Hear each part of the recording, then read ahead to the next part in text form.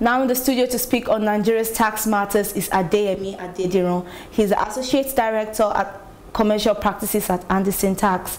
Thank you so much for joining me in the studio. Thank you for having me. All right, so we had the President present the appropriation bill, which according to him is hinged on VAT rates. However, we see that Nigerians they feel like now they are being hinged. I mean, the challenge for them is the multiple taxation system. What's your take on this?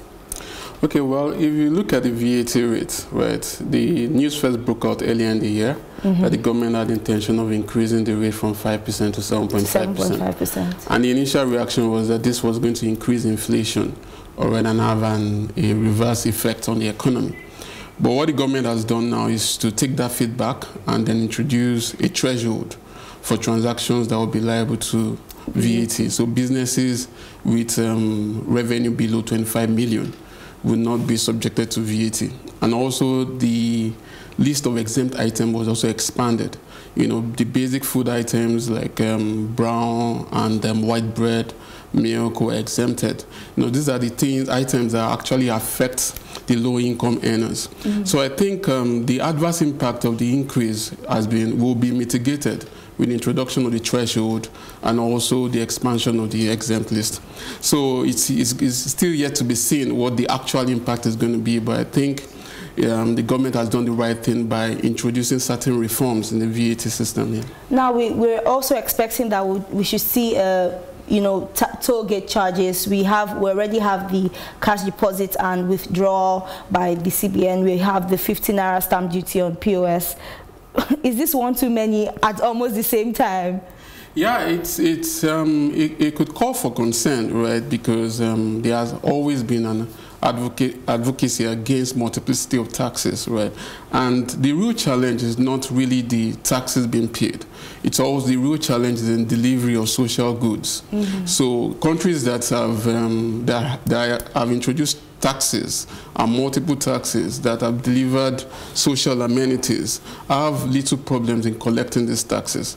So I think what government needs to do now, if they're introducing all these charges, is to actually make it have impact on the day-to-day lives of the citizens. So the schools should be improved, healthcare should be premium, such that the citizens, as they're paying their taxes, can see the impact on their day-to-day life. So I think that's other angle of the discussion needs to be focused on. At least so they know that, okay, I'm paying my tax, but I know that my children are going to have better standard of, you know, the education system is going to be better when they get to the hospital, they're going to get better health care. Absolutely. But what would be the adverse effect of this tax system and tax policy in which the government is trying to implement now? Yeah, you know, we just talked about the budget, right? Yes.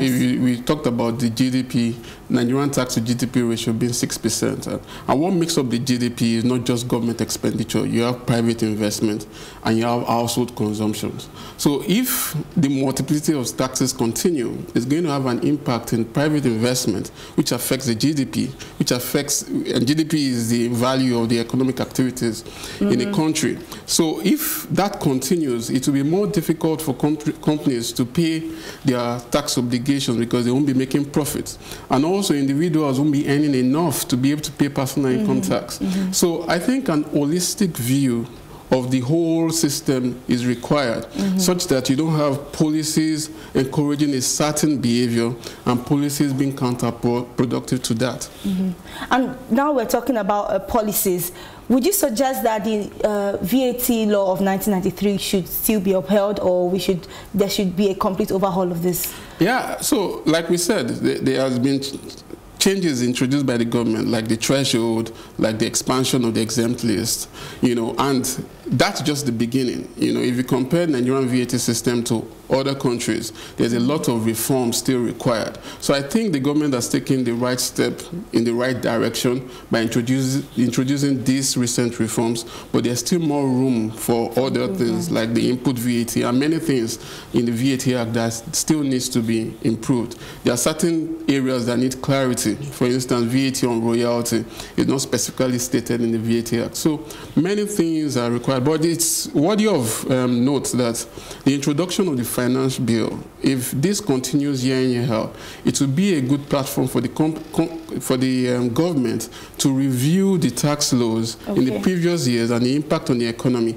and see how changes can be made on a year-to-year basis, rather than wait over the years and still be living with the same problems in the laws. And one of the things you said when saying the news was that government will be reviewing domestic laws to see how it compares with global standards. So that's really, really very important and is a good step in the right direction. But do you see them following through with all of these things listed during the president's presentation? Yeah, this is the last tenure of the president, and this is his last chance to make a mark, you know. And I think we just have to believe the government, you know. If they say they are going to do this, ours is to believe that they will do it. But it's also important for the government to also be checking the implementation of these things as the years go on, so that the citizens are encouraged. If you say, okay, I should pay my taxes, then you should also do your own part of the social contract. So as I'm paying my taxes, you should also provide the social amenities needed to make my life easier. All right, and finally, before we go, would you suggest that with all of these policies and strategies that the government is implementing, we are getting closer to at least finally ensuring that our projected revenue by the end of 2020 is actualized? Because looking from 2016, we haven't met any of the projected revenue.